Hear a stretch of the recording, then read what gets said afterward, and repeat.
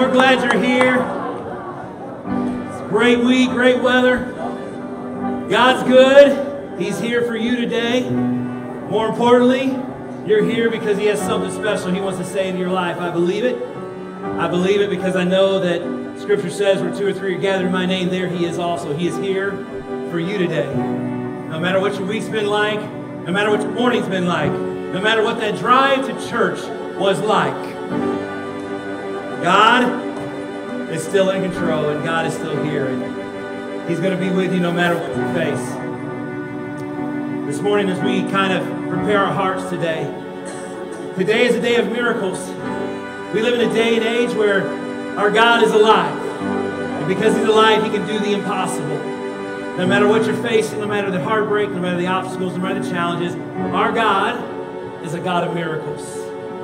Today, whatever you're facing, whether it be relational challenges or maybe it's a marriage situation, maybe it's financial, maybe today you're just got a doctor's report in and it says things aren't good. No matter what, I'm here to tell you, serve a God of miracles. He's here for you today. He knows your heartache. He knows your pain. And all He asks you to do is come, believe. Believe He's the God of miracles and He will meet you where you're at. Listen as this song speaks about our great God, our God of miracles. The one who made the blind to see is moving here in front of me, moving here in front of me.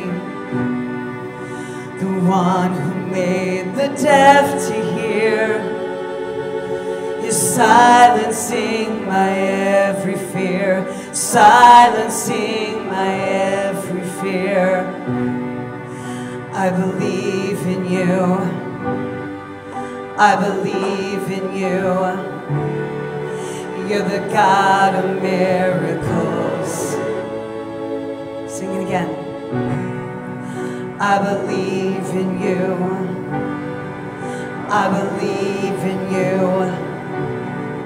You're the God of miracles. Thank you, God. Thank you, God.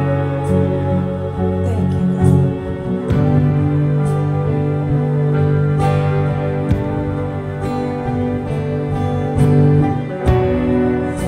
The one who does impossible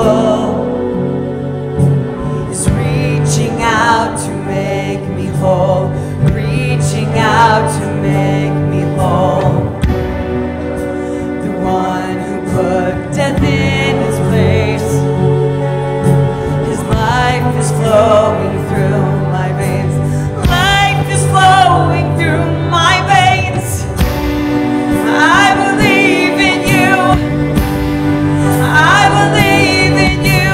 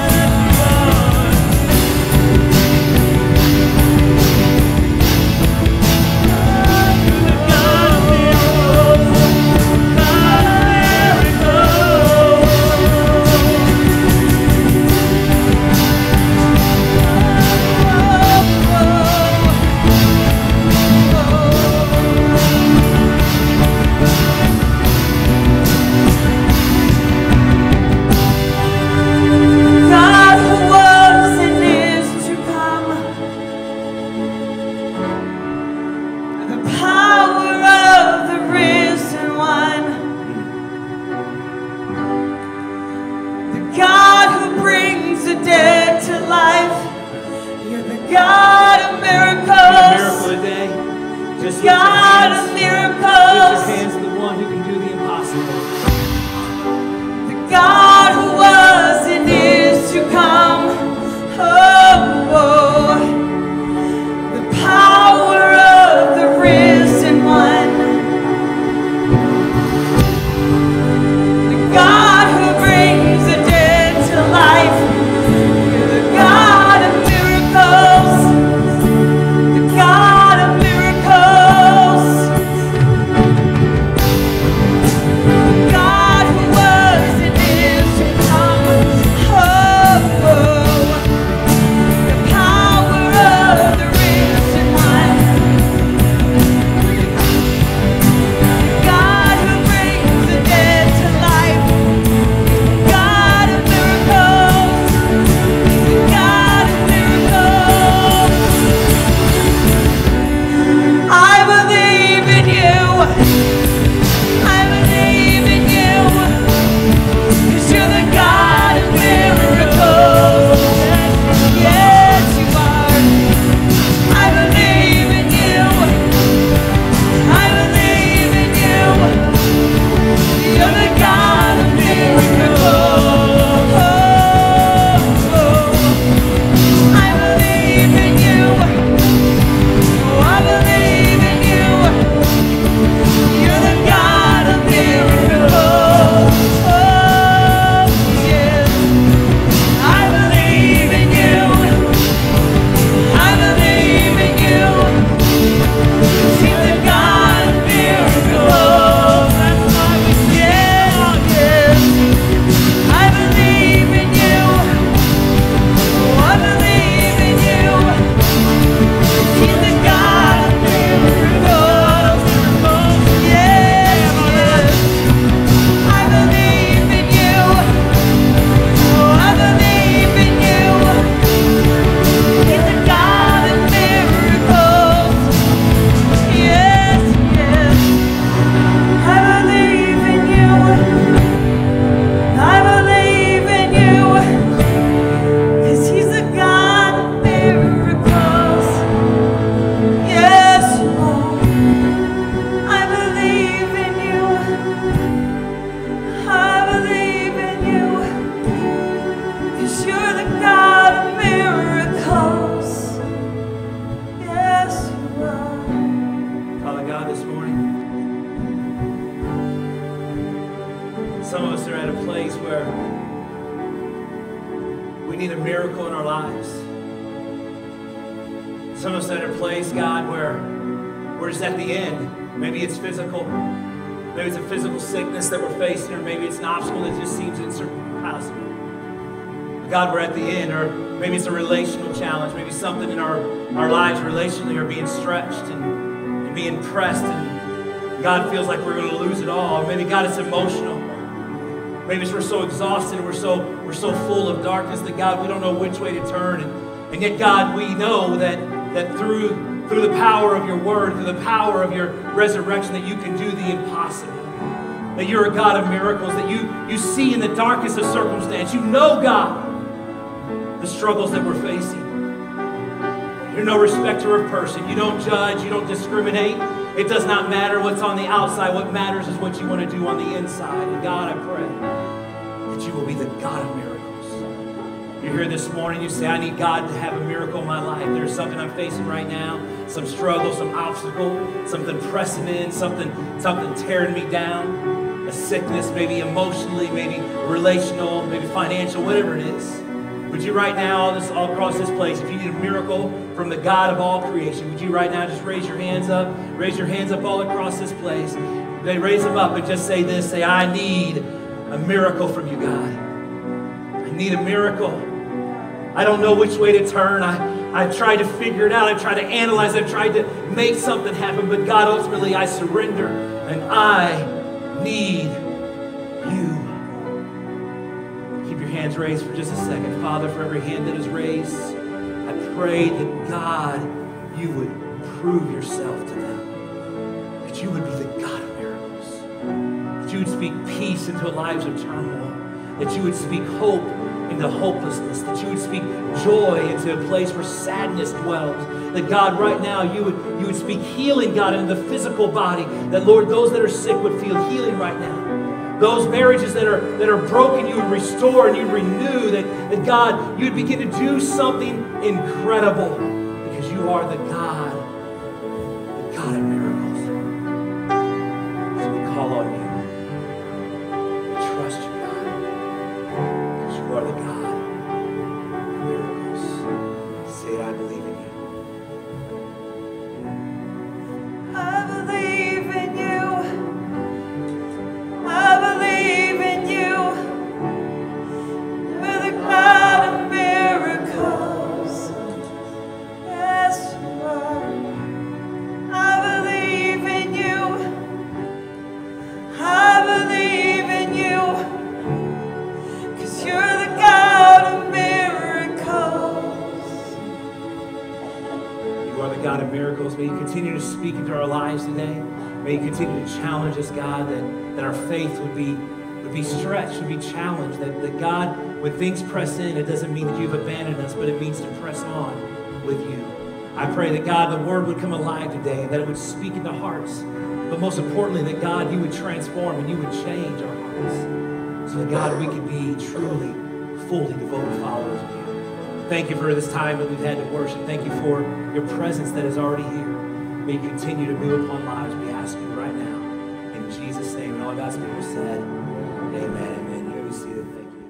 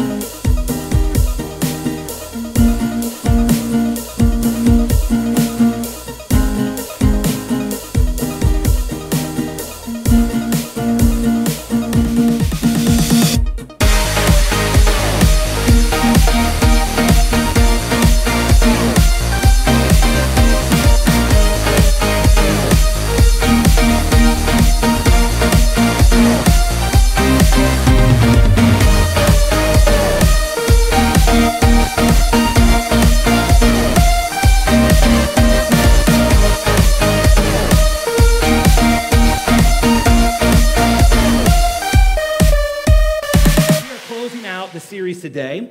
It's our summer sermon series, S3, called Faith Works. And we have been on a lot of stuff. We have gone through the book of James, where we've been looking at the how-tos of Christian faith.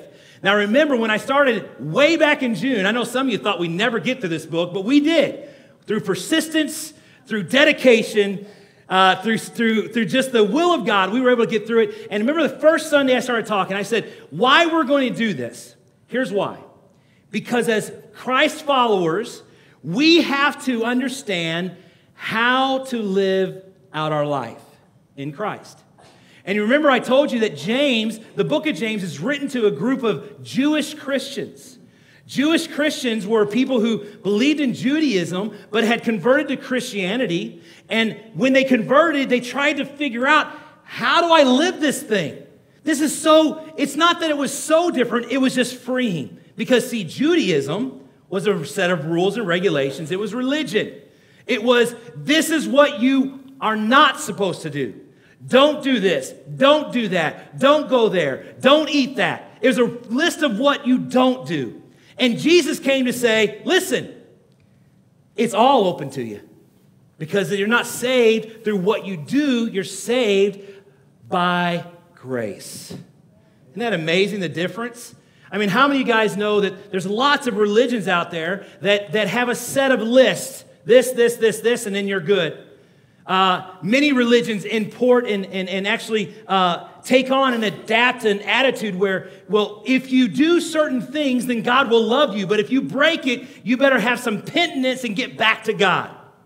You better do so many things in order to get back to God. And that's not what Jesus said. Jesus said, I'm the way, the truth, and life. He who comes to me is going to heaven. He's the only way to God. It was Jesus who said, listen, those things that the Pharisees and the Sadducees tell you to do, nope, doesn't work, doesn't save you. The only thing that saves you is through the power of Jesus Christ. So Jesus comes on the scene and he rocks the world. The 10 Commandments Moses gave when he went out to Mount Sinai and he came down. He said, here's 10 commandments that you're supposed to follow. But man looked at those 10 commandments. You know what they said? They said, wait a minute. It can't be that easy. It can't be that easy to follow just 10. There has to be more explanation because why? Here's what the religious people thought. They thought, you're too stupid to really understand what God meant. So let's help you out, understand what God meant. He said, keep the Sabbath holy. Here's what he means. You can only walk so many feet per day on the Sabbath. You can only eat certain things on the Sabbath. You can only go to certain places on the Sabbath. So man took 10 commandments and through the religious rules of the day created 3,000 rules. I don't know about you, but I have a hard time following 3 rules, much less 3,000, right? You're right? I mean, 3,000 rules, and they wanted you to follow to the letter of the law, what it says you're supposed to do. But Jesus came and wrecked all that, and he shook that up, and he challenged that. He took everything that they had, and he summed it up in 2. What's the 2 greatest commandments? He said, love the Lord God with all your heart, mind, soul, strength, and love your neighbor as yourself, because all these are summed up in everything else out there. If we would love God, we would keep the Sabbath holy. If we would love God, we would not put others before us. We wouldn't commit idolatry. If we loved God, we would not do these things. If we loved our neighbor ourselves, we would not offend them. We would not steal. We would not cheat. We would not do those things. Why? Because Jesus said, it's very simple. Love God, love each other.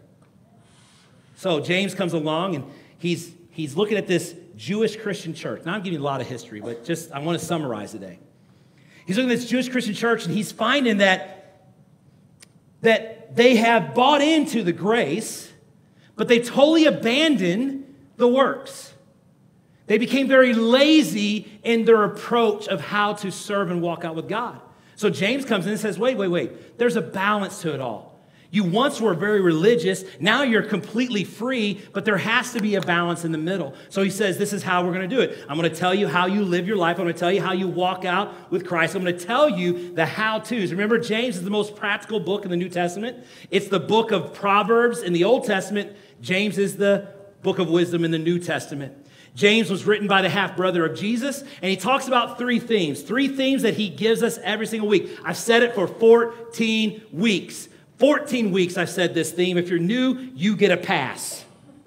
Everybody else? I talked about 3 things that James continually said week after week after week. He challenged us to live a consistent life and a persistent life and to have no fear. Persistent, consistent, and have no fear. Thank you, guys. Those in first service, you really helped me out good.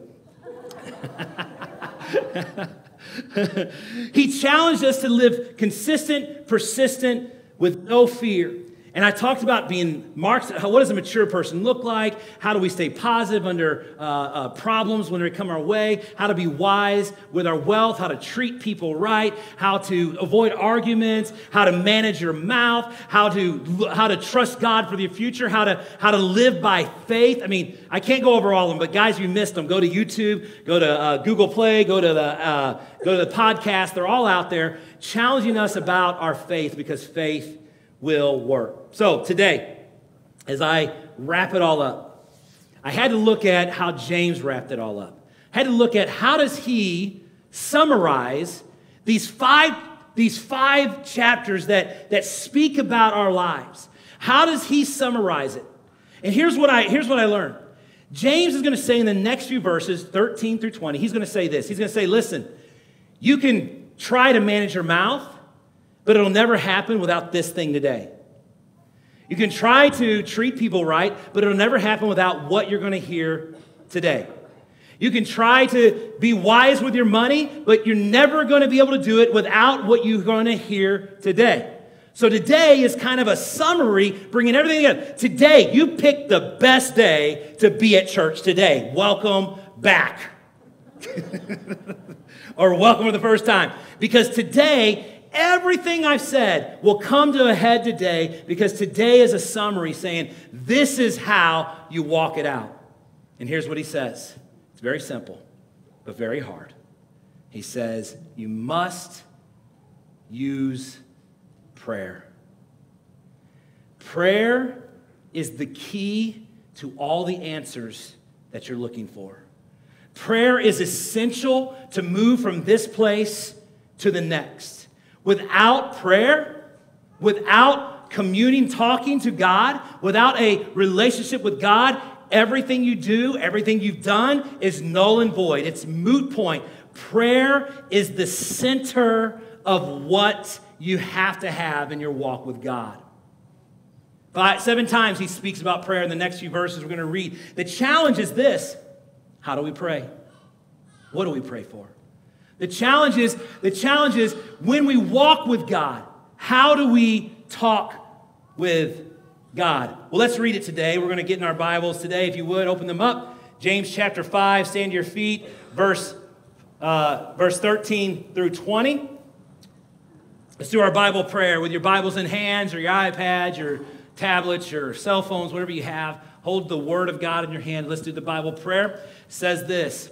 It says, I hold the hope of the world, the blueprint for life. I will read it, study it, and share it. God, help me to understand it, apply it, and live it in Jesus' name. Let's look at James chapter 5, verse 13. It says this. It says, is any one of you in trouble? He should what? He should pray. Is anyone happy? Let him sing songs of praise. Is any one of you sick? He should call on the others and elders of the church, and they are to what? They are to pray over him and anoint him with oil in the name of the Lord. It says, because, and the prayer offered in faith will make the sick person what? It'll make him what? The Lord will raise him up. If he has sinned, he will be forgiven. Verse 16 says, therefore confess your sins to each other and pray. Say it again, and pray. For each other, so that you may be healed. The prayer of the righteous man is powerful and effective. It says, Elijah was a man just like us, and he what? Prayed. Say it again, he say a little enthusiasm. Come on, people. Earnestly, that it would not rain. And it did not rain in the land for 3.5 years through the power of prayer. It says, again, then he prayed. And the heavens gave rain. And the earth produced its crops. Verse 19, my brothers, if any one of you should wander from the truth and someone should bring him back, it says, remember this, whoever returns a sinner in the error of his ways will save him from death and cover a multitude of sins. So God, help us today. Let your word speak life. Let us learn that God, through the power of prayer, things happen. That you can change lives. You can change futures. You can change destinies, God. I pray that, Lord, you'll speak your word of life to us today. In your name, amen. How to pray with power. How do we pray effective prayers? Well, the first thing I want to tell you is this. There is no formula that I can give you about how to pray. All I can tell you is that God wants you to pray. And when I talk about prayer, I'm not talking about the liturgical, this is, talking all elegant. I mean, just being yourself and just talking to God. What I love about my relationship with God is it's like my relationship with my son. I don't talk differently with my son, or I don't talk differently with my daughter whenever I have a relationship with them. You know why? Because they know me. They know who I am. I know them. And whenever I talk, I have a relationship with them. That's what prayer is really supposed to be. But we in our minds believe that we have to be something of a higher education to talk with God. And yet God doesn't ever ask that. In fact, he never asked that. What did Jesus say? He said, when you pray, this is how you should pray. Our Father who art in heaven, hallowed be thy name. Thy kingdom come, thy will be done on earth as it is in heaven. Give us today our daily bread and forgive those who trespass against us. This is the power of prayer. Very simple. You read the Lord's Prayer and you're going, I can do that. I can do that every day. Do you realize that there's such simplicity in the power of prayer. But so many times we get distracted with prayer. So many times we think we're not worthy to pray. Hello? So many times we think we can't go to God. I'm in the middle of something right now. I can't go to God because if I go to God, he'll see what mess I am. He's already discovered how messy you are. He's already figured out you have made a mess. You're not fooling him. You're not going to fix it until you go to him in prayer. So when should we go to God in prayer? Number one, first reason why I see that we need to go, according to James, to God in prayer. When I'm hurting emotionally. Turn to your neighbor and say emotionally. When I'm hurting emotionally, James chapter 13 says, if anyone is in trouble, he should pray. When I'm hurting emotionally, we should pray. That word trouble actually translates to suffer misfortune. It means to be under stress. It means to be in distress. It's a heartache thing. Maybe today you're going through a relational heartache, or maybe you're going through a financial heartache, or maybe you're going through a job situation, or maybe it's with your kids, or maybe it's with your spouse. I don't know what it is, but here's what I know. If you are hurting emotionally, it's time to pray. It's time to ask God to help you out. I get emotionally hurt when I go to Subway and there's no fresh chocolate chip cookies. Devastates me. Go to prayer right away. Psalm 18 verse 4 says it this way. Psalm 18 verse 4 says, in my distress, I call to the Lord. When I'm in trouble, when I'm in distress, when I'm hurting, I pray. What's interesting is you have verse 12 and you have verse 13. And in verse 12, last week we talked about it, he says, do not swear. James says, do not swear. Let your yes be yes and your no's be no's. Do not swear. And then in verse 13 it says, if you're in trouble, pray. So it's interesting that there's these contrasting verses right together. Do not swear, but if you're in trouble, pray. So you know how many, it's not about when we get in trouble, oftentimes we swear. Oftentimes we get mad or we get upset. Like in verse 13, we let it fly because we think that's going to make us feel better. But there's two kinds of philosophies, two kinds of added approaches to problems. You're either going to swear or you're going to pray. You're either going to swear or you're going to pray. You're going to give it over to God. I'm here to tell you, I have never fixed a problem through swearing. But I have seen God move through the power of prayer. So which one are you going to be? A swearer or a prayer? How are you going to approach it? As a pastor, I get challenged with many things that come my way. I've had to learn how to be quick to adjust, quick to alter, quick to make decisions on a fly because it's just the nature of the office that I hold. But I had to learn it. It wasn't something that came natural. And here's what I learned in the process of getting there. I've learned to pray a lot. All the time. I have people come up to me all the time and they'll get into, whatever their life is holding. And I don't want to belittle it, but it's their life and they got a lot of stuff going on. And I've had to learn how to do some shotgun prayers. You know what that is? It's like, God help me. I don't know what to say. It's kind of what I say. I look at them like deer in the head, like, uh-huh. And then inside I'm going, Jesus, Jesus, come on now. Take the wheel. Because I don't know what to say at times. I don't know how to speak into people's lives, but here's what I know. I know that through the power of prayer, that they will hear what God wants them to hear. So maybe today you're facing an emotional challenge. Maybe you're hurting emotionally. Maybe you're facing some darkness, maybe some sadness, maybe some madness, maybe depression.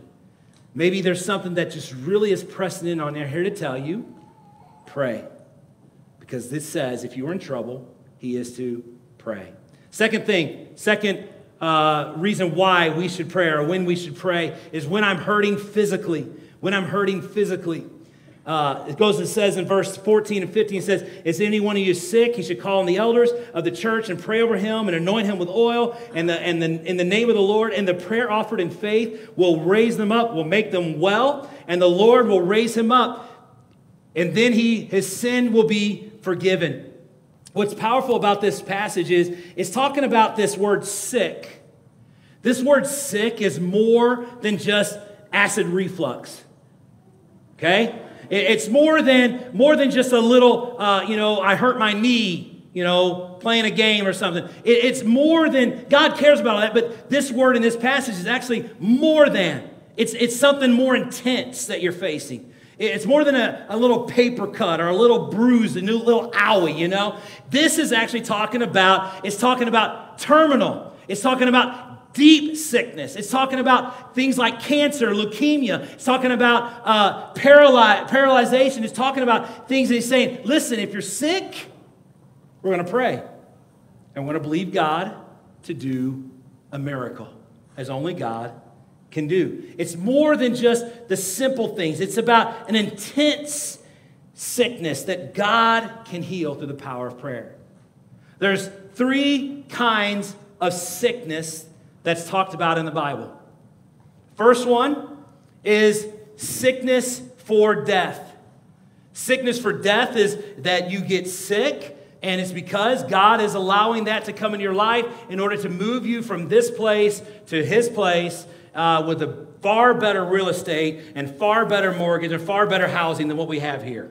Okay? Sickness for death. Then there's sickness for discipline. Sickness for discipline is maybe God is trying to get your attention, or maybe God is trying to help you see something, or maybe you're just making stupid decisions by eating a lot of Subway chocolate chip cookies. And God's saying, listen, lay off of those, Whatever it is, sickness for discipline to try to get our attention, to get us back to a different place. And the last one is sickness for the glory of God. The sickness for the glory of God. Now, we see this in Scripture. We see that God allowed sickness to come into people's lives, all to the glory of God. Remember Job? I talked about him, I think, last week or maybe 2 weeks ago. I told you Job lost everything in 48 hours. He lost his wife, he lost his house, lost his kids, lost his livestock, lost everything except for his incredible, awesome, supportive wife who nagged him every day to curse God and die. What a great lady. And so here's Job, and Job is sick on his deathbed, but he didn't curse God. Instead, God raised him up to the glory of God, and the last half of Job's life was more blessed than his first. Why? Because it was sickness for the glory of God. There's so many times that we don't understand why sickness comes our way, and yet God so many times has a plan. So many different philosophies of healing that are out there. There's sensationalists. This is in your notes. I'm just going to kind of define it real quick. Sensationalist. It means that the TV evangelist, send me your $1,000 and you send you a prayer cloth and you'll be healed. I mean, they make everything very dramatic, and it's a propaganda, and there's monetary connection to it. That's not how God works. There's confessionalists, where it's a name it and claim it. I'm not sick. Here's what they say. I'm not sick. I'm well, fighting off sickness. Well, no, you're sick. It's okay. But confessionalists, they don't want to admit that. Then you have, the next one is dispensationalist. They believe that healing was only for the time of Jesus, and since he's gone, it's no longer relevant. You have rationalists. This is the rationalist is where they just kind of reason things away and rationalize. And then you have realist. What is a realist? A realist is someone who says, I'm sick. I don't know why. I don't understand it, but I'm sick, and I'm going to pray, and I'm going to believe that if it's God's will, I will be healed. I've been called to bedsides of people time and time and time again. And I have prayed for this one and prayed for that one. And that one was healed and that one passed away. Same prayer, same faith, same heart was in the right place. But God's will was that one was to go home with him and the other one was to be healed for the glory of God. I don't try to figure out the mind of God. I just want to be faithful in prayer. So, what's the process? The process is if you're sick, you call on elders, the prayer of faith will heal you up and will make you well. Last thing. So we pray whenever we are hurting emotionally. We pray when we're hurting physically. Last thing is we pray when I'm hurting spiritually. Pray when I'm hurting spiritually. The fact is in life that there's a spiritual battle that goes on all around us. And some of you today are facing a spiritual battle where you are hurting spiritually. You're hurting inside. It says, therefore confess your sins one another and confess to one another and you will be healed. Jesus never taught us that you're sick because of sin. Jesus never said that. In fact, that was a New Testament philosophy. That's a New Testament thing that they believe that sickness was because mom and dad did something or so-and-so did something. But Jesus never said that. Jesus said, in fact, the one story was where a man was sick and Jesus walked up and the disciples said, hey, is this man sick because of his sin or his parents' sin? Why is he sick? And what did Jesus say? Jesus said, he's not sick because of sin at all. He's sick because to the glory of God, he's going to be healed.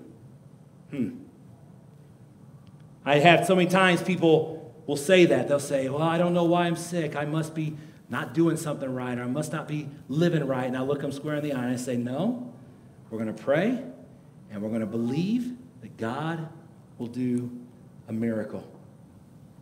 So, when I'm hurting emotionally, when I'm hurting physically, when I'm hurting spiritually, New Testament church, they confess to one another. The Dark Ages, they confess to priests. Freud will tell you to confess to a counselor. Today's times, they say confess on Facebook. But ultimately, we must surrender and confess to God. So, when should I pray? Emotionally, physically, spiritually. So, how do we pray? Last thing, how can we pray? Pretty simple. 4 things. Here they are. Number 1, you ask. You don't demand. You don't stomp your feet and say, this is what I want. You ask God. And can I just challenge you with something? Ask specifics. Ask specifics about what you're praying for. Ask Him specifically what you're looking for. I don't believe in just doing this shallow cover prayer. I want a prayer in faith because when it comes to pass, I want to say, that was God. That was totally God. Only God can do that. I don't demand it from God. If it doesn't happen that way, I don't stomp my feet and get upset, but I ask God to do something in my life. So we're going to ask God. The second thing is you got to have the right motives. Have the right motives. If you're sitting around and you're praying that get rich, I need wealth in my life, I want wealth in my life, you're sitting around and you're thinking about and praying about getting rich, but you're not honoring God with your tithe. You're not giving Him 10%. In fact, you think, I can do better with 100 than God can. But I taught you 2 weeks ago, God can do more with 90 than you can with 100. So you have to have the right motives because why do you want to get rich? Well, I want to get rich because I want stuff. Then God says, I can't honor that because it's not about stuff. It's about my walk with you and your relationships around you. So we ask, we get the right motives, clean life. Number 3, we have a clean life. The prayer of a righteous man, the prayer of a righteous woman, the prayer of someone who seeks God, a clean life. And the last one is this, ask in faith. Ask in faith, believing God for a miracle in your life. Believe and do not doubt. Trust God that He will do the miracle in your life. So, the conclusion of this series, talked about a lot of stuff. Some of you really needed to hear how to manage your mouth. I hope you shut up long enough to hear it. Some of you need to learn how to manage your mind. You need to manage your thoughts. Others of you, maybe you needed to hear how to use your resources, how to use your wealth wisely for God. Maybe some of you today, you had learned how to overcome temptation or how to navigate difficult relationships. Lots of this was in there. I don't know where you're all at, but here's what I know today. At the conclusion of this series, I want to challenge you with something. What is it you need from God today? What is it that you need from God today more than anything else? Some of you, it's going to be a job situation. Some of you, it's going to be a relational thing. Others of you, you're just straight up tired. You're exhausted. You need rest from God. Others of you, maybe it's physically yet, that maybe there's a sickness that you're facing that no one even knows about. You've kind of kept it close to the chest, but you need a God of miracles to do something incredible in your life. Others of you, it's marriages, it's kid relationships. Still others of you, it's financial. You don't know how you're going to make it through the month. I'm here to tell you that we have a God who does the impossible. A God who's miracles, a God who's a healer, no matter where you're at. Right now, with your head bowed and eyes closed, if you would, just let me pray real briefly with you today. Father God, you see the struggles of our lives. You know the struggles that we go through. God, and even more importantly, you care about us through them. I know that God, within this room, there are those who are hurting. Those that are hurting emotionally, those that are hurting physically, those that are hurting spiritually. And I pray that Holy Spirit, right here, right now, you'd fill this room with your presence. That you would move through the aisles, up and down, throughout. Look on the hearts and look on the souls. And I pray that God, they would believe that you have the answers they need. For broken hearts, for wounded minds, for sick bodies. You're the God who can do the impossible. You're the healing that we're looking for today.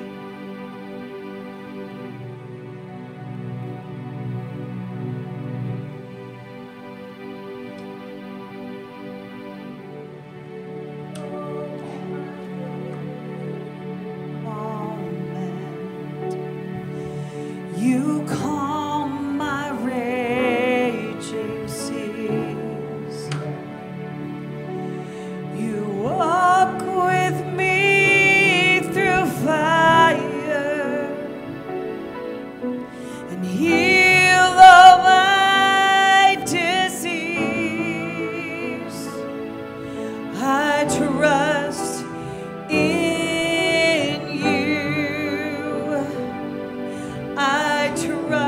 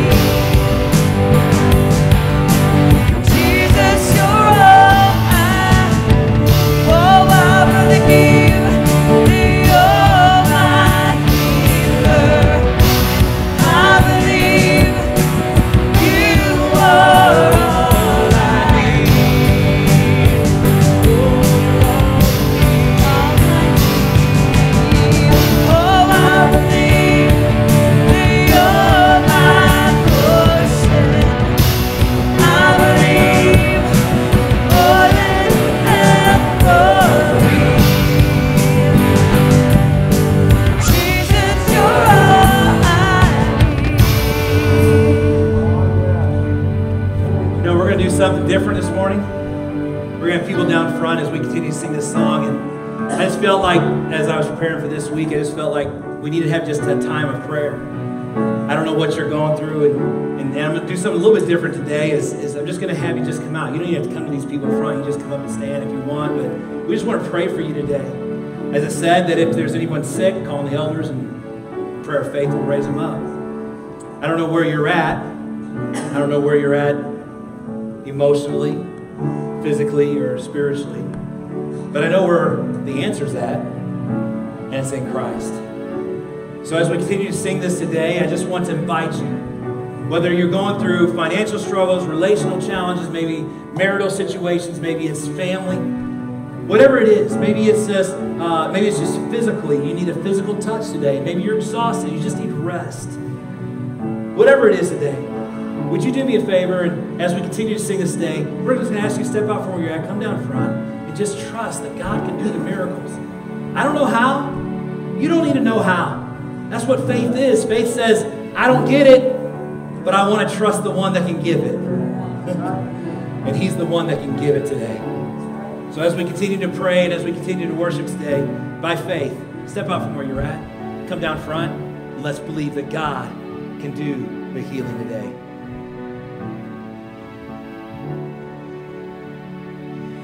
For nothing is impossible for you. Nothing is impossible. Nothing is impossible for you. You hold my world in your hands. Nothing is impossible for you. Nothing is impossible. Nothing is impossible for you. You hold my world in your hands. I believe you're my healer. I believe you are all I need. Oh, I believe you're my portion. I believe more than ever. Jesus, you're all I believe you're my healer. I believe you are all I need.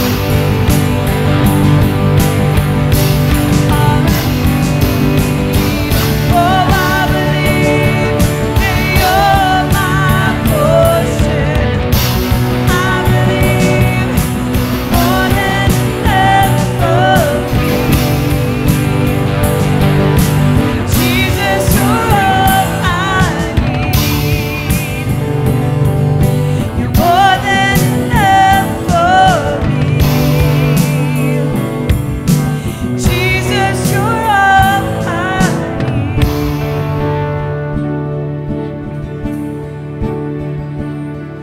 For nothing is impossible for you. Nothing is impossible. Nothing is impossible for you. You hold my world in your hands. And again, nothing is impossible. Nothing is impossible for you. Nothing is impossible. Nothing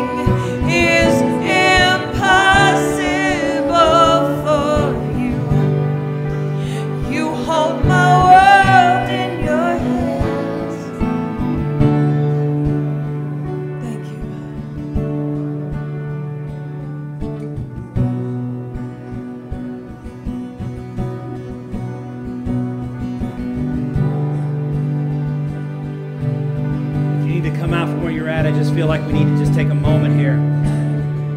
It's not too late. Something inside of you has been tugging at you for this whole time, and you fought it back and forth because you don't want to be embarrassed. But listen, God brought you here today to hear this word of truth. He can bring you through the darkest of times. You're hurting emotionally. You're hurting physically. He's here for you this morning.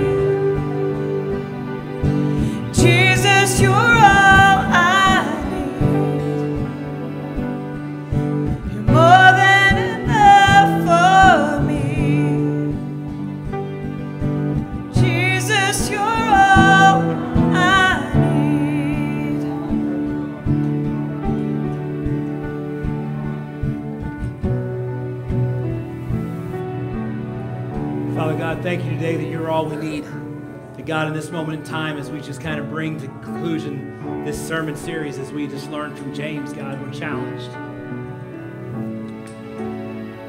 Challenged because, God, we cannot do life without you. But yet we try to do it every day.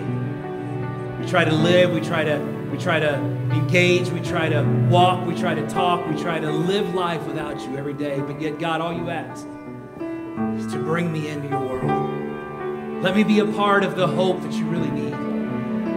I am the healer.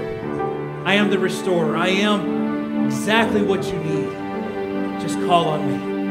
I'm right here. Because nothing is impossible with you. All things are possible.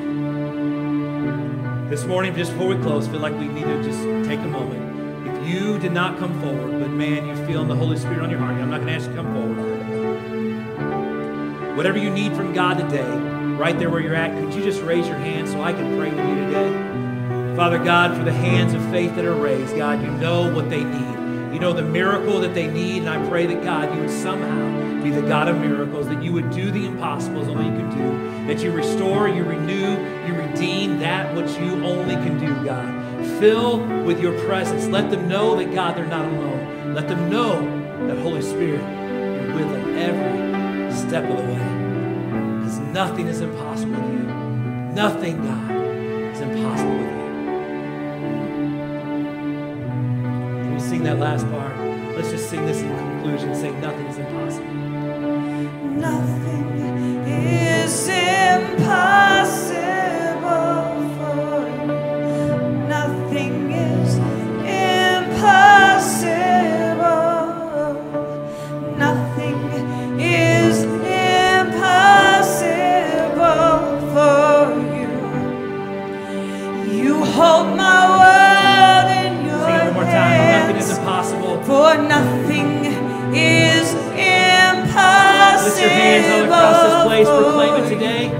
Nothing is impossible. Nothing is impossible for you. You hold my world in your hands. Thank you, God, you hold us. When we're scared, when we're hurting, when we don't know what to ask for, God, you hold us.